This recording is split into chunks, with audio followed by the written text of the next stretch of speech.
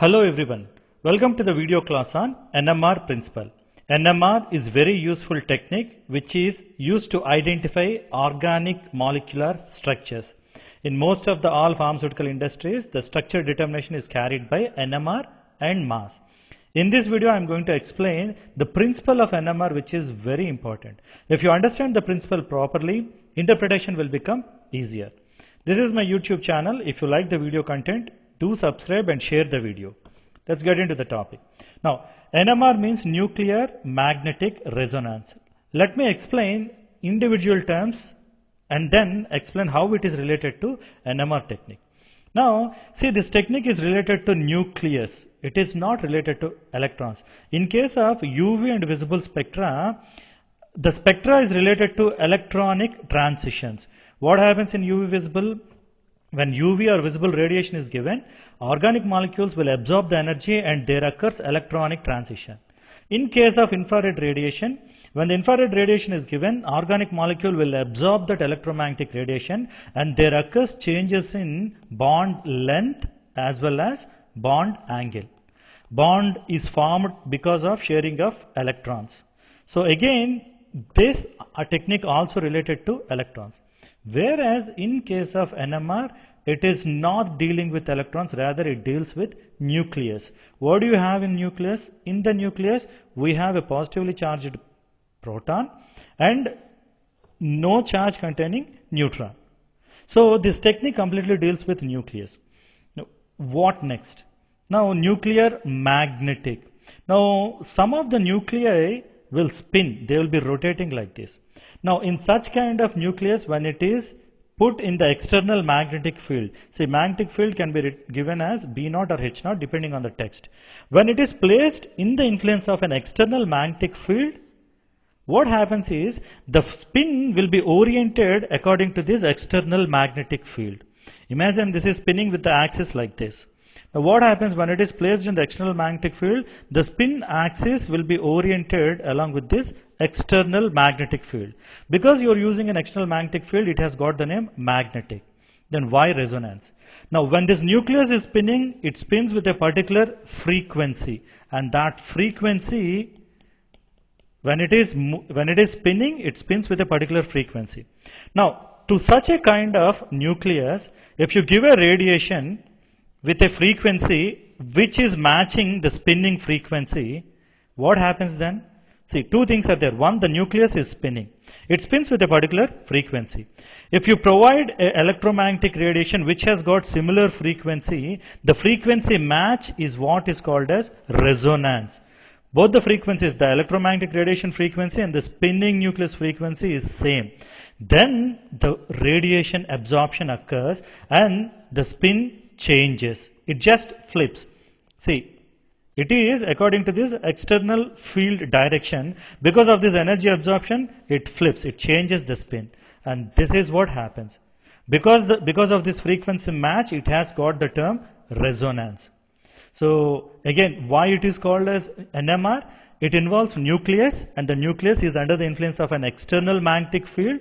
When the frequency of spinning nucleus and electromagnetic radiation matches, that is called resonance, and at this point absorption occurs and the nucleus flips, it changes the spin. So this is what happens in this technique. So when the radiation is absorbed, depending upon the frequency of the radiation absorbed, the organic molecular nucleus nature is identified, and that is what is the use of NMR technique. Let's get into the details. See, look at this. As I told you, certain nucleus will spin. Not all the nucleus, certain nucleus spin. What kind of nucleus? When the nucleus, see, in order to spin nucleus, when you see inside the nucleus, we have protons are there as well as neutrons also there. Now both protons and neutrons, both of them spin. If proton number and neutron numbers are equal, the spin will get cancelled. Imagine one proton is there, one neutron is there, both the spins will get cancelled. So in order for the nucleus to have spin, it needs to have odd number of protons or odd number of atomic mass. So this is what is the requirement. Now understand what does these things mean. Odd number of proton means one proton is excess and that is what gives its spin.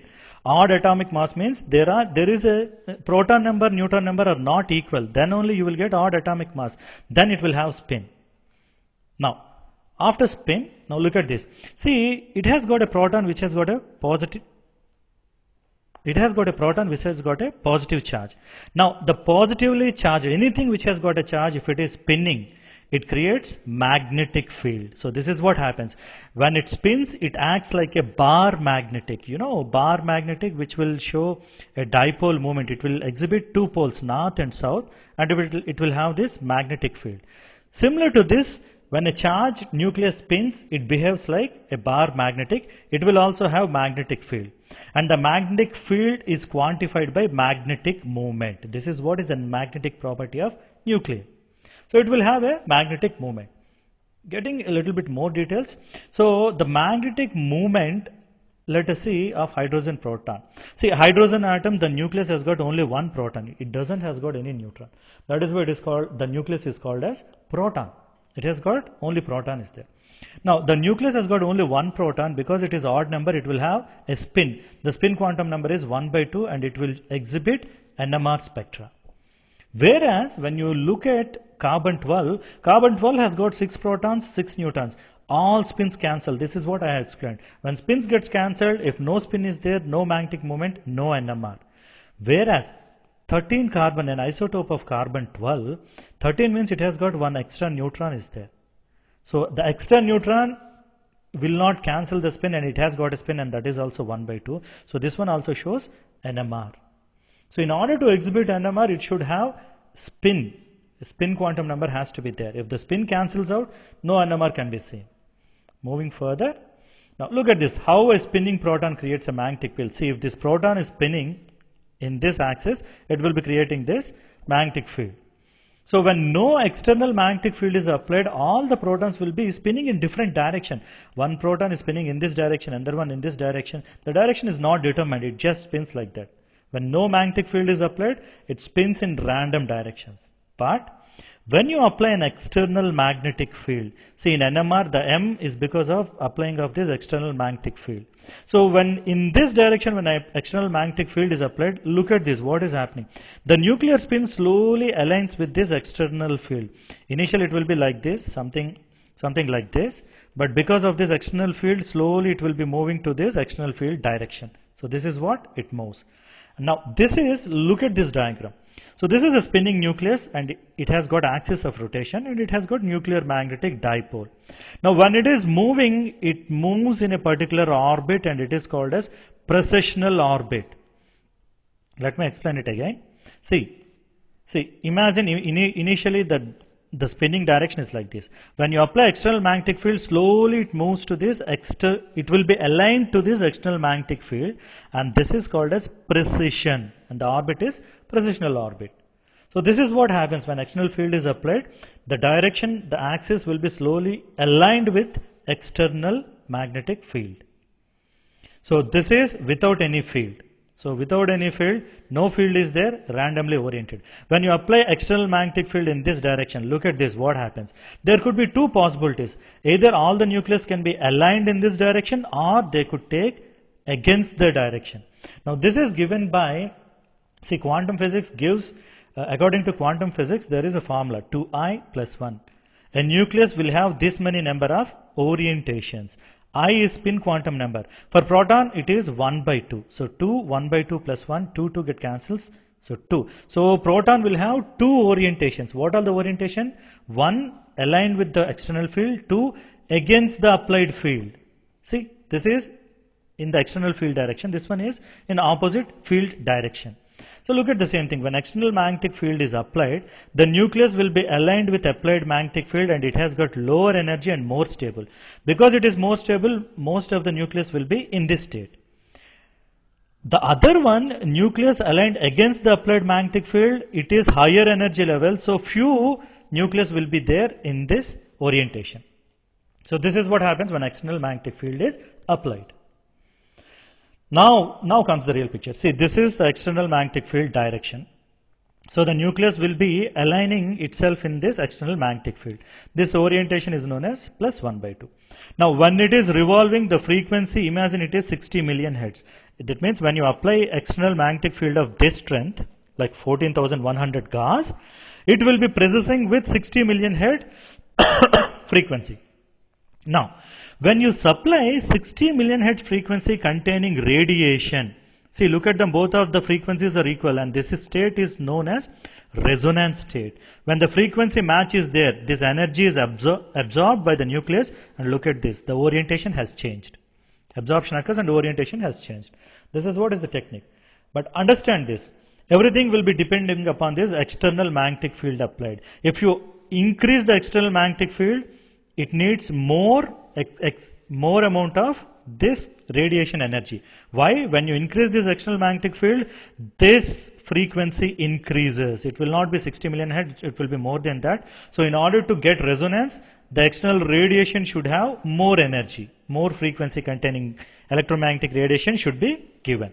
So it all depends upon external magnetic field. Now, so keeping in simple words, see, the orientations are known as alpha and beta. Alpha is low energy one aligned with the external field. Beta is against the field. So this is with field, this is against the field. The energy difference is h nu, and this difference is proportional to applied field. If the applied field is more, energy difference will be more.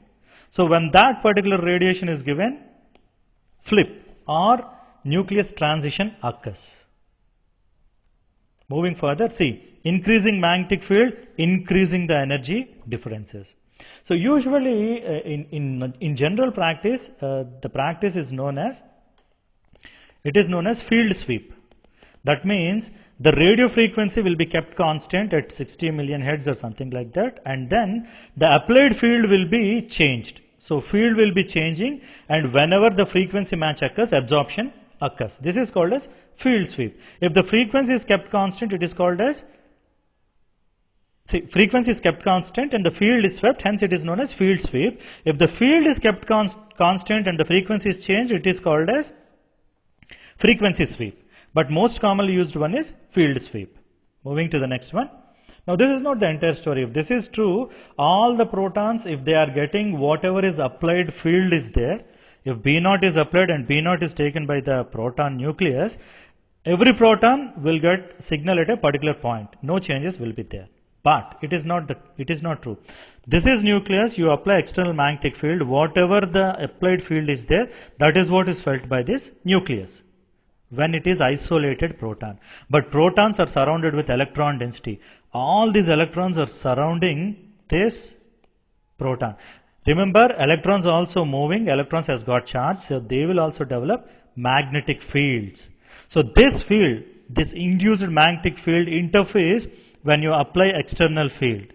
So what happens, whatever you apply, it will not reach the nucleus because in between electrons are there, they are giving magnetic field, and that magnetic field may increase the field strength or decrease the field strength. If it is decreasing the external field strength, it is known as shielding. If it is increasing the external field strength, it is known as de-shielding. So shielding, de-shielding is depend upon surrounding electrons. So not all the protons are in similar electronic environment, and these differences can be elucidated by using nuclear magnetic resonance technique. Again, look at them. The induced field decreases the strength of magnetic field felt by nucleus. What is this induced field? That is created by this revolving surrounding electrons. So depending upon the electronic environment, the changes will occur, and that results in shielding and de-shielding, and this is what gives different protons will absorb at different frequencies. The same thing. Shielding nucleus. The nucleus feels a smaller resultant field. You apply B0, but that will not reach because it is being shielded by electrons. So what happens as the electron density around the nucleus increases, the nucleus feels a smaller resultant magnetic field. So a lower frequency is needed to achieve resonance. Why? When the applied field is reduced, the frequency of rotation reduces and a low radio frequency is required because the matching frequency is what getting absorbed. That is called resonance. Whereas de-shielded one, the nucleus feels a larger resultant field. What happens? Electron density around the nucleus decreases, the nucleus feels a larger resultant magnetic field, so higher frequency is needed to achieve resonance. Why? More field means it is revolving with high frequency, so you need to give high frequency radiation. So we'll see in the next lecture, it causes something called as upfield and downfield shifts. So this is the basic principle of NMR. Now NMR signals, last but not the least, see the number of signals show how many different kinds of protons are present. Let us see this example. Acetic acid. It has got two kinds of protons. All these protons belongs to similar environment, whereas these protons belongs to similar environment. So you have two different protons environments are there. So you will get two signals, signal 1, signal 2. So what is this? Number of signals will tell you how many different kinds of protons are there. Second one, the location of the signals will show how shielding or deshielded proton is. Look at this. See, the signal has occurred here, whereas this one, the signal has occurred here. So this is the electronic environment. The shift is known as chemical shift. The difference is because of electronic environment. With this, you will estimate what is the electronic environment is. The next one, the intensity of the signal shows the number of protons of that type. Look at this. See, this intensity is very high. Why? Because it corresponds to 3 protons. This one has got lower intensity. Why? It corresponds to only 1 proton. The other one, there is something called as splitting, shows the number of protons on adjacent atoms. There is a formula called as n+1. That means the signal is not so simple. Usually for this signal, you will get, the signal will be split like this. 4 splittings will be there. How many protons are correspond to this peak? It is 3. So n+1 means 3 plus 1 means 4 split will be there. Whereas for this one, this is only 1, so this will be split into 2. n+1, 1 plus 1 is 2. So this split will indicate the adjacent number of proton environment. So all these things we'll see it later in the next video, but for this video, understand the principle. Thank you for watching this video.